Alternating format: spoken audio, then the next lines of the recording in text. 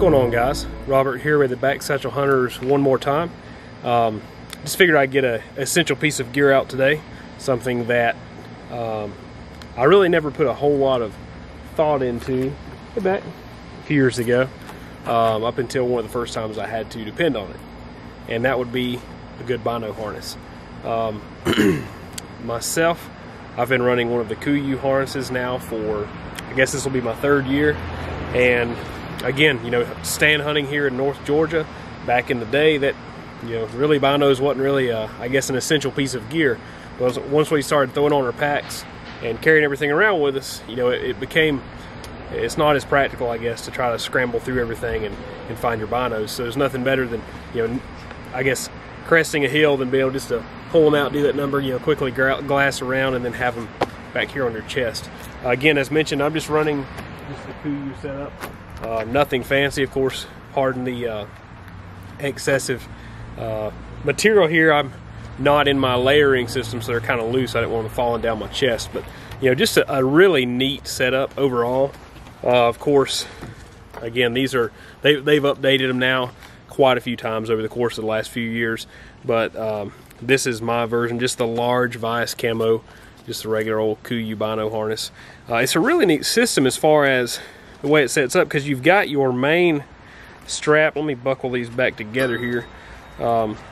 Anyways, you've got your main strap that goes around your chest, but as far as the shoulder portion of this setup, it's really just made possible by the binos themselves.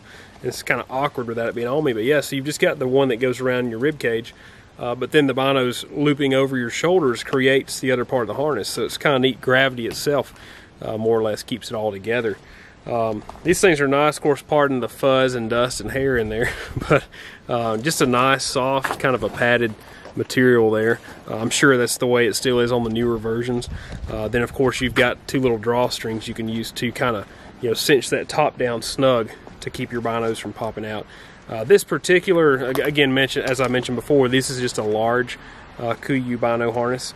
I'm just running a pair of Zeiss Conquest. I believe they're like a 10 by 30 BT model is what it was. So yeah, most guys are running at least a 10 power, you know, 10 by 42s is popular. I ran a 10 by 30 because that's just what I happen to have. But anyways, those fit in here with, and that's pretty well with the lid cinched down pretty snug.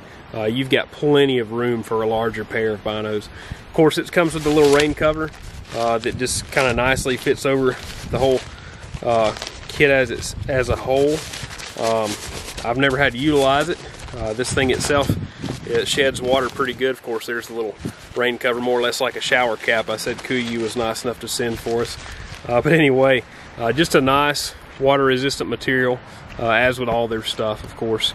I've got a solid pair as well in Major Brown, just as a spare set I picked up used from a guy. And you know, honestly, I don't know, it's probably one of the handiest pieces of my kit that I've used. I found myself using these here in the whitetail woods once we got back home from some of our first mule deer and antelope and elk hunts. And I don't know, I know they've just improved them now to where you can add more things to it. I've got a rangefinder pocket that'll hook here on the side. Of course, they got little ammo pouches, all kinds of stuff now. Myself, I tend to carry, I've got, of course, the rain cover, and I've got some lens wipes tucked away in this side pocket. Whenever we're out west, I'll have a, or wherever we're hunting, not necessarily out west, it just tends to be where I use them the most. I go ahead and stick a few extra shells here or in my accessory pocket on my pack, depending on what I've got. But just a neat system, a neat setup, and for the money, for how handy this is, you really can't beat it. Of course, you can pick them up used, 50, 60 bucks. You know, they're probably up close to 100.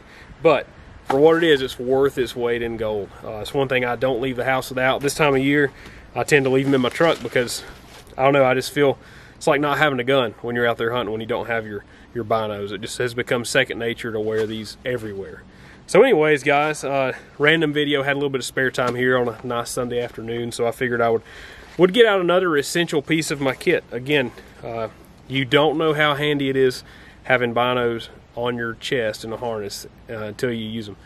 Compared to the old-fashioned way of the necklace thing or the little lanyard that comes with them, or having them in your pack. I mean, they're essentially useless.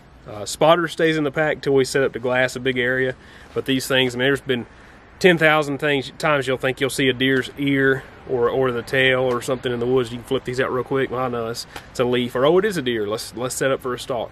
So again, a handy piece of kit. So there it is, guys. My version, what I've been using for 3 seasons now, is the Kuiu Bino Harness. These things have been bulletproof. They got, well, they've been through briars, mud, blood, and everything else, and they're still holding up great. Don't even have any picks in them, I don't suppose. But anyways, thanks for watching. Be sure to click the subscribe button if you haven't. We don't always ramble around too much, but try to have fun and just kind of share some stuff that's been handy for us. So anyways, thanks for watching. Stick with us. We'll see you next time.